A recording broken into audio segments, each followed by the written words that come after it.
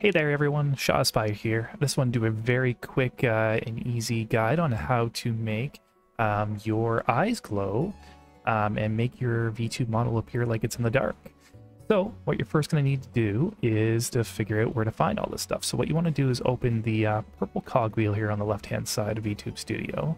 And what you need to start off is going into the picture camera model setting here. So you're just going to scroll about halfway down and you're going to see this display lighting. So I've already got it turned on dark. But if I were to turn it off, this is what your model normally looks like. So I've already got a preset here. So you just turn it on and then you can adjust the brightening. So like obviously I can go 0 and it looks like I'm a shadow.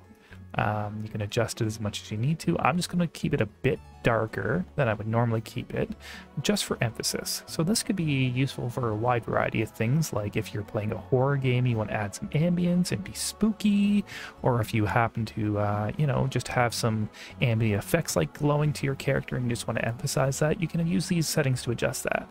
If you also want to add some color and stuff to it, you can even have that. So let's say you want to do a fireside chat. I've already got a preset here, but you can kind of adjust the settings here so you can add a hue to it.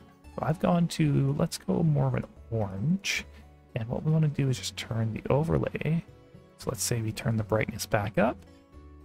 Turn the overlay as much as we want. So let's just say you wanted to have a little bit of orange glow because of a fire or something. So you can go ahead and add it like that. Let's go back to our darkness setting here. Right down here, again, for emphasis. So that's all fine and good. But when you play around with these settings on your model for the very first time, you're not going to see what I'm showing you right now. It's actually going to put your whole model down, and the eyes included will be dark. So to switch that, what you need to go is to the third option here with the person and cogwheel. And you want to go to customize model, and from there you're going to select customize scene lighting for art meshes right here. Now if you had a very lovely rigger, these will all be named. That's not to say that my rigger didn't do a great job, but you're gonna have to figure out things a bit if they're just named like art mesh 29, 30, etc. So if you want to figure that out, and you might have just saw it as I hover over, you can actually select individual parts, and in the upper left-hand corner, you're going to actually see what that part is named. So for example, this piece of my hair, this is Art Mesh 12. If I wanted to adjust the lighting on Art Mesh 12, I would just go to it and adjust it. So you can already see that a lot of these are already set to 1. That means that nothing's going to change. It's going to be affected by the lighting normally. But my eyes for my character, so if you look, let's go with this one a little. So Art Mesh 31 is one of them. And I've actually found the 4 that include my eyes. What you want to do is to just lower them just a bit. Now, I like to put it at about 73. I think that's about perfect. That's how much it's excluded from all of the settings.